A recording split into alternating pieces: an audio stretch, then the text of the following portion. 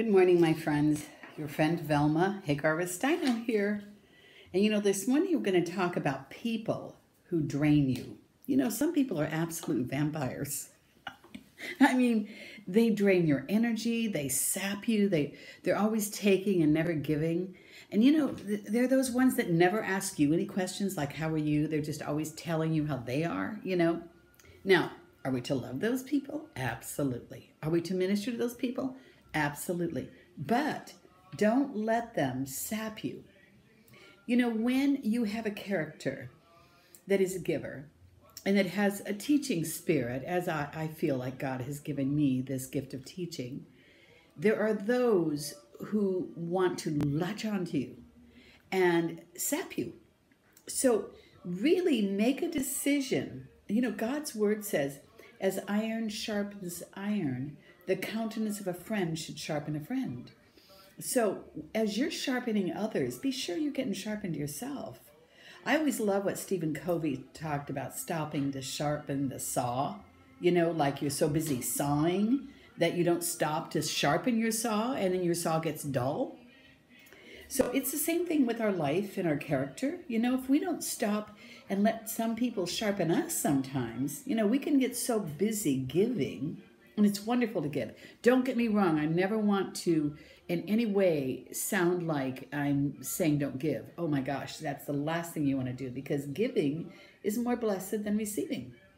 But when you keep giving and you never take time to receive, you can burn out real easy, and you don't want that to happen. So watch for those people in your life that sap you like that. Keep them at a distance. There is like I always refer to it as the plants around our house. The flowers, they grow out there and they come and they go. They die off every year and you have to replant them. Those are the friends, the people that come and go. And then you have the shrubs, and the shrubs are, they're more stable. They stay longer, and they're helpful. But the trees are the ones that you really need. Your trees are your friends, your close friends.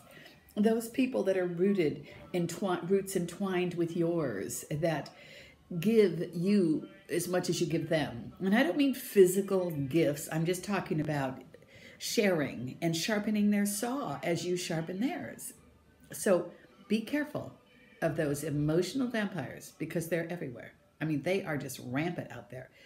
As time goes on, hopefully they will learn to give and to ask questions. When you find someone that doesn't ask you questions, I always am wary of that.